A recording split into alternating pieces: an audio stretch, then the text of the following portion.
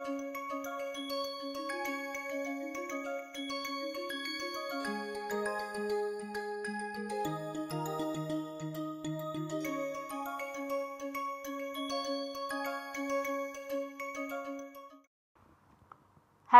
and welcome to today's class. So, we are in module 3 and we are trying to understand about image classification. And the tagline of this module is, if I cannot see the features, how do I classify them? This is with respect to microwave imagery. So, the contents of module 3 have been discussed as part of previous lecture, but just to reiterate, we are trying to learn classification of SAR intensity images, as well as we will try to understand about different types of classification, supervised as well as unsupervised classification, and we will also get introduced to fuzzy classification. Okay. So, as part of previous lectures, we have a basic understanding about what exactly is classification, is not it? Because it consists of two steps. Number 1, recognizing or identifying real world objects. Now, by real world objects, I mean water body, it can be vegetation, it can be building, that is built up area, and so on. And the second step in classification is labeling of pixels to be classified. Remember the example I showed you in the previous lecture, where we discussed that labeling in literature can be conducted by two main processes, that is supervised and unsupervised methods. We will be discussing more details about that shortly. Now, just a quick recap, that is, we covered till now the geometrical basis of classification, okay, geometrical basis of classification, and we also learned what is meant by minimum distance to mean classification and the parallelepiped classification. We discussed that in minimum distance to mean classification, each time the distance in Euclidean space shall be calculated between the pixel which is to be classified and the center or mean of a cluster or group of pixels which are close together in Euclidean space and which form part of a cluster. Okay. Now, we also discussed that when we use the distance formulae, the advantage is that it is simple, it is easy to understand, easy to compute, and it is computationally less taxing, is not it? Because after all we are using the distance formulae. Here mu ck and mu cl refers to the mean. Mean of what? Mean of a cluster of points, where C refers to the class, okay, and K and L refer to the band, we discussed this, okay, and DN refers to the digital number, pixel values, okay, minimum distance to mean classifier. Now, towards the right hand side you see a summary of what we discussed as part of previous lecture, that is parallelepiped classification. Now, this is based on decision rules. Here the difference is that we not only use the mean, but we also use the variance of each class or each cluster, and the decision rule is defined as highlighted here, wherein you see the lower boundary as well as the higher boundary, mu plus sigma and mu minus sigma, and this is using a 1 standard deviation threshold. Okay. Now, we also discussed one more thing, that is a disadvantage of parallelepiped classification method. Now, just instead of hearing me verbally speak, let me try to show you a diagram. Okay. Now, this diagram has 3 axes, the catchment area on the x axis. I have the other 2 axes showing the river discharge as well as elevation above mean sea level. Now, if you correlate with a similar diagram which you may have seen in the earlier lecture, you can point out the difference that here I have increased the number of data points, that is the green circles are more in number here, is not it? and I have done this just to highlight the disadvantage of the classification algorithm. Okay. In particular, you can see two pixels that have been specially highlighted in red, is not it? Because through parallelepiped classifier, instead of defining or enclosing the points in a circle or ellipse, I am trying to enclose the points that are clustered together using a parallelepiped. Okay? But then the points in red, I am slightly confused because I do not know which class do I assign these pixels to. Say the first cluster of points, if I call them 1, say cluster 1, and say the second group of points I call them as cluster 2. Okay? Now, I can say that all the points that lie inside the parallelepiped belong to that particular cluster, which means all these points, they lie inside the first parallelepiped. We have already named it as cluster 1, and all these points belong to cluster 2. But then I am confused because these red points, they overlap in both cluster 1 as well as cluster 2. The parallelepiped themselves are overlapping. Okay? Because in the presence of covariance, the rectangular decision regions using a parallelepiped classifier, they tend to fit the training data very poorly. Okay? Which means that now we should look for a classification method that considers the covariance also. Okay? A method, a classification method that considers covariance as well will be more efficient to classify pixels, is not it? Now, before we proceed to the next classification technique, let us try to understand what is covariance. Now, covariance between two random variables is a measurement of the nature of association between the two. To understand, say I am going to give you a pair of values, one set of values representing x and the other set of values representing y. I want to find out the covariance between these two random variables x and y. Assume that large values of x, if it results in large values of y, or small values of x result in small values of y, then positive x minus mu will result in positive y minus mu, and negative x minus mu x shall result in negative y minus mu of y. Let me try to repeat once again. X and y are nothing but two random variables. Say I am giving you a column matrix containing x, a column matrix containing y, and the number of data points in x and y are kept same. Say you have 100 values in both x as well as y, and then I am asking you to find covariance between x and y. Now, say the mean of x can be written as mu of x, x suffix, and the mean of y can be written as mu of y.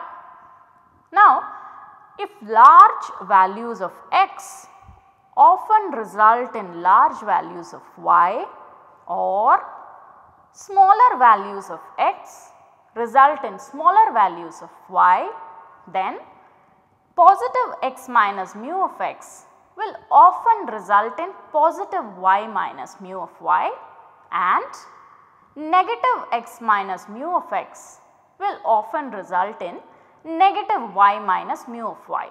Remember, this is, we can call it as case 1, okay, case 1, that is both are moving together.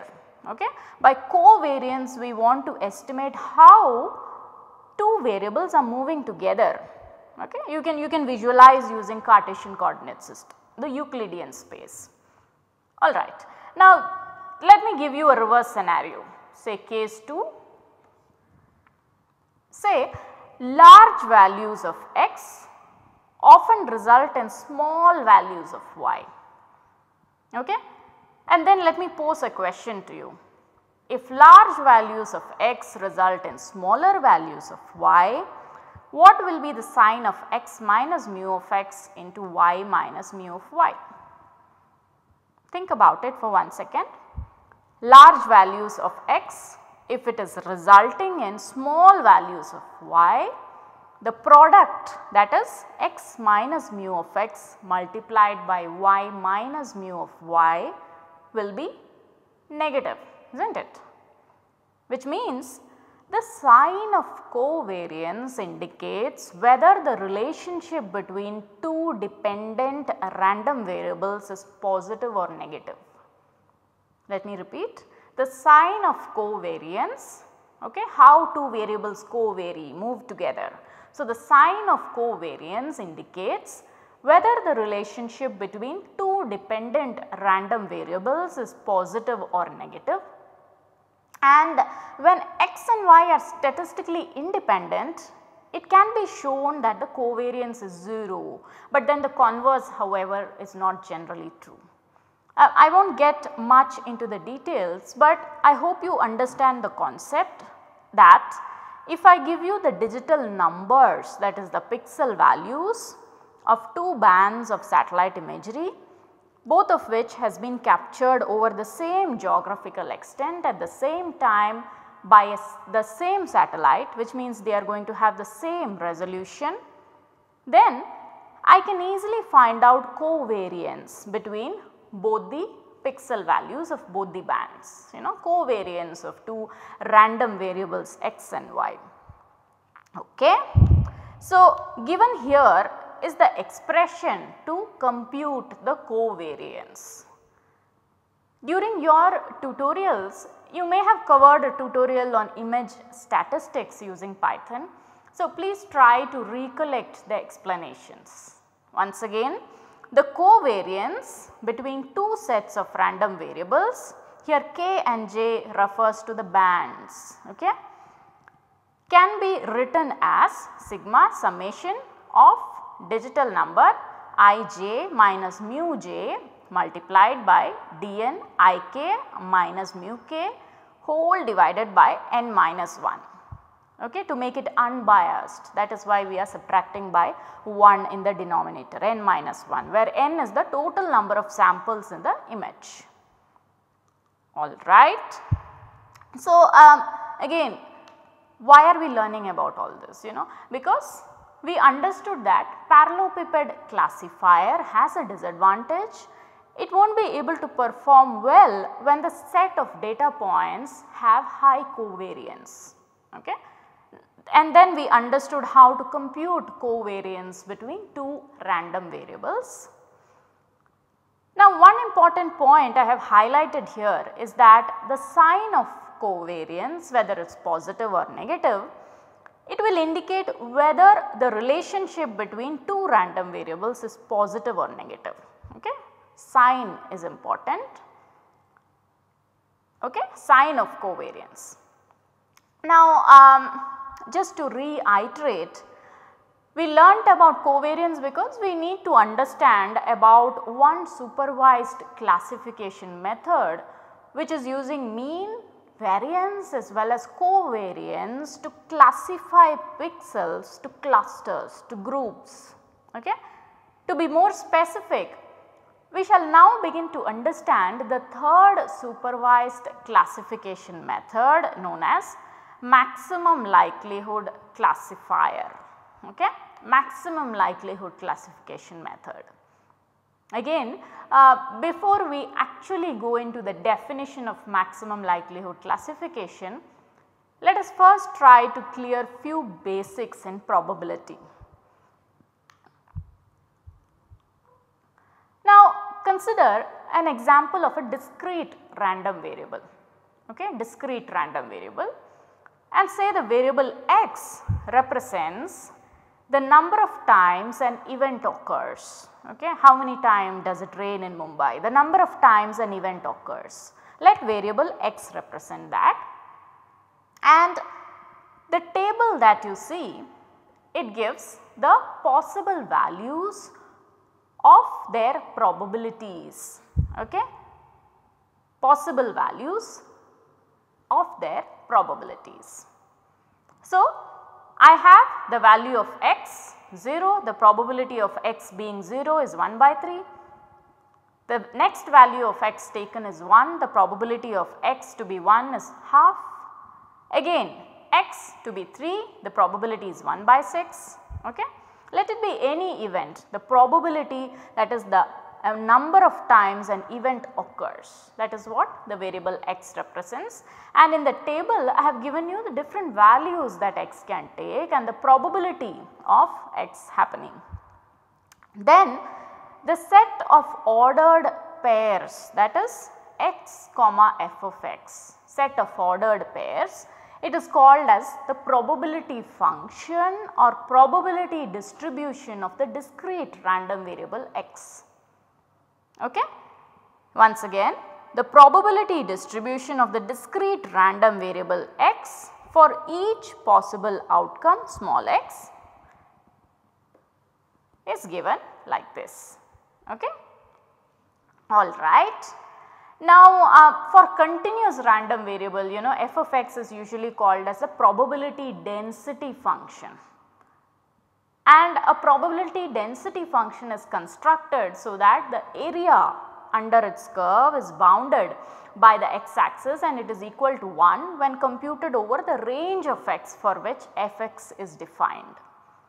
I am assuming that some background in probability is available with all of us, okay.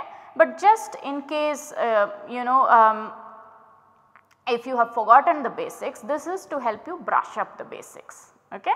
For continuous random variable, f of x is usually called as the probability density function, and a probability density function can be constructed so that the area under its curve bounded by the x axis is equal to 1 when computed over the range of x for which f of x is defined. Alright. And the function f of x is the probability density function for the continuous random variable x defined over the set of real numbers if these three conditions are satisfied. Okay. I will give it some time to sink in. Alright.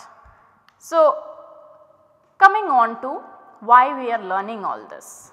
So, I will leave you with one more concept, that is the Gaussian distribution. Now, the density function of the normal random variable x with mean of mu and variance of sigma square is given by this relationship, Gaussian distribution. Okay. And now coming on to maximum likelihood classification algorithm. The maximum likelihood decision rule assigns the pixel to the class that has the largest or maximum value. And the maximum likelihood classification of remotely sensed data involves considerable computational effort, because as you can see in this relationship, now this method is considered to be accurate, most accurate in fact. And for a pixel, its likelihood of belonging to a particular class is computed using the probability density function of the normal curve, which is parameterized using mean and the covariance matrix. Now, instead of listening to me speak, let us try to understand about maximum likelihood classification through a numerical. Okay. So, in front of you, you can see the question displayed, that is the training data for two classes are given. One is class sand and second is class water. Okay. And the information is given in 3 bands. I am going to call it B1, B2 and B3 to signify band 1, band 2 and band 3. Okay. So, the training data for 2 classes are given here, and towards your right side what is highlighted in yellow are the values for 2 pixels whose pixel values are given B1, B2, B3. Values in 3 bands are given here, and these pixels are having the name data ID 1 and data ID 2. Okay? Now the question is, if you have the training data information, which class do these unknown pixels belong to? That is data ID 1, does it belong to sand, does it belong to water? Similarly for data ID 2, does it belong to sand or water? That is the first question. Again, the next question reads, can you estimate this using minimum distance to mean classifier and maximum likelihood classifier? Okay. So, as before, let us try to first understand what is given in the question. Okay. So, given are the training data values in 3 bands B1, B2, B3 for 2 classes, that is sand and water. Okay. And we have already seen as part of an earlier lecture how to compute the minimum distance to means, okay, using the Euclidean space, the distance formula, is not it? Which means I need to compute the mean of each class. In this case, the mean will have 3 values, one for each band, is not it? The mean for class water is also computed, and in minimum distance to mean classifier, the distance from the mean to the unknown pixel is computed, which means I need to calculate the distance of data ID 1 from mu of sand. I need to compute the distance of data ID 1 from mu of water, and data ID 1, that particular pixel is going to be assigned to the closest cluster, okay, which means if the distance of the pixel from mu s is least, that pixel is going to be assigned to the class of sand, and likewise. As we have already covered the computations for minimum distance to means classification, I will not repeat it, but then I have the values for you to compute and then compare. Okay. So, every time I am going to compute the distance between data ID 1 as seen in your screen to the mean of class sand and class water. So, here the distance between data ID 1 and mean of class sand is 9.75, and the distance between data ID 1 and mean of class water comes out to be 70.16. So, the lowest being 9.75, hence data ID 1 is going to be assigned to class sand. Similarly, we can compute the distance between data ID 2 and mean of class sand, which comes out to be 16.81 as seen in your screen, and the distance between data ID 2 and mean of class water comes out to be 76.77. Again, the lowest is 16.81. So, data ID 2 is going to be assigned to class sand. Okay. So, what we will do is we will try to solve now using the next classifier. Now, let us try to understand about maximum likelihood classification now. We already know the relationship, that is the maximum likelihood, how to compute it using the mean of each class, the digital numbers, variance covariance matrix, n is the number of data samples. Okay, we have all the information with us, except that we need to compute the variance covariance matrix now. The mean of each class has already been computed as part of an earlier solution, is not it? So, let us try to estimate the variance covariance matrix. Okay.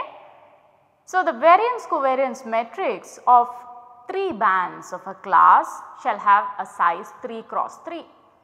The first element is variance of band 1 with band 1, sigma 1 or sigma 1 1. Band 1 with band 2, I can call it as sigma 1 2. Band 1 with band 3, I can call it as sigma 1 3 and so on. Okay. Now, how do we compute variance covariance matrix of class sand? Given the details, that is training data information is given, mean of class sand is given. So, to compute the first value of the variance covariance matrix, say I want to compute sigma 1 square. Okay. So, what do? Every time we need to subtract the value with the mean. Okay. 132 minus 138.87. Okay. So, what I will do is I will do the computations for just one band and then assume that you are able to follow the rest. So, coming on to the third value, it is going to be 137 minus 138.87. Similarly, 139 minus 138.87, 140 minus. Okay.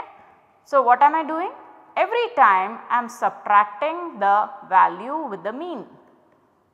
Okay. Right. Okay. Now, I will square it because it is sigma 1 square, the first value in the variance covariance matrix, is not it? Okay. And then I can take the summation to get a value. So, I have pre-computed, you can check if the values are correct, and then to calculate the first value, that is sigma 1 1 or sigma 1 square, it is going to be 288.81 by n minus 1. Why minus 1? To make it unbiased, n is the total number of samples. So, you will get a value of 41.25. Remember, this is the variance covariance matrix of class sand, which has a matrix size of 3 cross 3, and what we just did is we computed the first value, that is sigma 1 square, which comes out to be 41.25. Now, similarly, you can compute the variance covariance matrix for class water also. Okay. And then before we compute the likelihood function, we need to estimate the determinant of variance covariance matrix, okay, determinant, and then we need to take the inverse of variance covariance matrix, that is this term, and after you have computed both determinant as well as the inverse, we can start with the computation of maximum likelihood function. Now, we have completed the calculations, and once you complete it, you can get the negative log of probabilities for data ID when class is sand, these are the values I was getting. When class is water, these are the values I was getting. The least belongs to class sand, which means data ID 1 is assigned to class of sand. Similarly, I can compute the negative log of probability for data ID 2 when class is sand, data ID 2 when class is water, least belongs to the sand class, and therefore data ID 2 is assigned to the class of sand. Alright. So, we have already computed, or we already know how to solve a problem using minimum distance to means classification. Okay. So, that was not covered here. Right now, we saw how to manually compute and classify a pixel using maximum likelihood classification approach. Now, let me try to confuse you a bit. Okay. So, the same question I have expanded now by adding 2 more classes. So, I am going to call it question 2. So, given here are the training data for 4 classes, namely sand, water, urban and vegetation. So the same question I have just added 2 more classes here, and the values of pixels are given in 3 bands, that is band 1, band 2 and band 3 respectively, which are denoted by B1, B2 and B3. Again, the 2 pixels which I will call as unknown pixels, their values are given against data ID 1 and data ID 2. So the question here is, which class do these unknown pixels belong to? That is the first question, and this time remember there are 4 options to choose from. It can be either sand, it can be water, it can be urban or it can be vegetation. And the second question is, can you estimate using minimum distance to mean classifier and maximum likelihood classifier? Now just imagine the amount of computations you have to carry out to estimate the probabilities, the negative log probabilities for each and every pixel to belong to each class, which means I need to calculate the probabilities of data ID 1 to belong to all the 4 classes of sand, water, urban and vegetation. Similarly, I need to also compute the maximum likelihood of data ID 2 to belong to class sand, water, urban and vegetation. So, let us see how to solve this. What I will do is I will try playing a video wherein the solutions are made available in an Excel sheet. So, the computations have been done in Excel. You can see that the training data exists for all the 4 classes. The unknown data for classification is shown here, data ID 1 and 2 and its values in 3 bands are shown. And now coming on to the calculations, as before you can compute the band mean, okay. You will have 4 times the computations here because we have 4 classes. Using minimum distance to means classifier, you estimate the distance, okay, distance of data ID 1 to sand and similarly to water, urban, vegetation, similarly distance of data ID 2 to all the 4 classes. Again we can compute the variance covariance matrix, which is going to be a 3 cross 3 matrix for all the 4 classes because there are 3 bands. I can estimate the determinant of variance covariance matrix and take its inverse because maximum likelihood classification requires variance covariance matrix, its determinant as well as its inverse. Okay. So, once I compute the inverse, I can directly go for the calculations of x minus mean. Okay.